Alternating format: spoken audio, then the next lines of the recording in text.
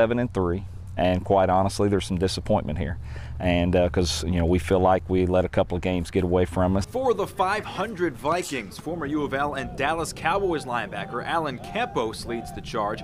While unhappy with their win-loss record, he knows full well what the playoffs represent. The season's just starting now. This is everything we've done in the course of the year means nothing. I mean, everybody goes in the playoffs 0-0. We have just as good opportunity as anybody else does going into this game. The line of scrimmage will be where the game is won and lost. Spencer County has two capable 1,000-yard rushers in Caden Smith and Brandon Leff. We want to get to the state championship. I think that's every team's goal. It is ours for sure, and we just got to stay focused. We have to stop the run, or at least slow it down. And if we do that, then we'll have a shot. We got the matchup we want in the playoffs. We just got to get the kids to step up and do what they're supposed to do.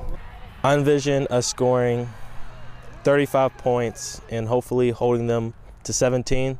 They can score, so if our defense does that, I think we'll be good.